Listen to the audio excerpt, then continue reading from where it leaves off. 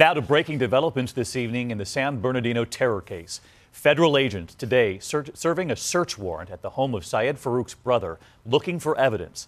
But they still cannot get into Syed Farook's iPhone. The FBI standoff with Apple continues, the company refusing to help hack into the gunman's iPhone.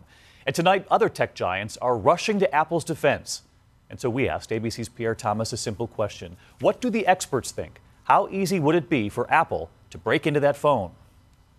Today, the FBI searching the home of Syed Farook's brother, but no closer to getting inside his iPhone. Industry giants closing ranks behind Apple today, even as authorities claim they need to be able to hack into phones to crack cases beyond terrorism.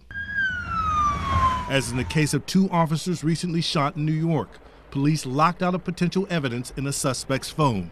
This is the phone that was used by one of his associates in that case. Despite having a court order, we cannot access this iPhone 5.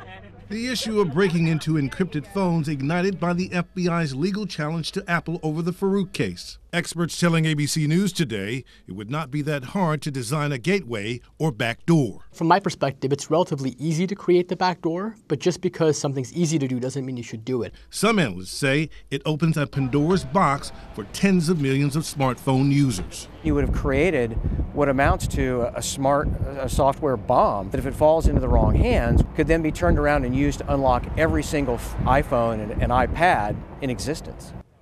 David, law enforcement officials are frustrated with Apple's attitude, so expect the Justice Department to take additional steps in court to force Apple to open that phone immediately. All right, Pierre Thomas, you'll stay on the case. Pierre, thank you.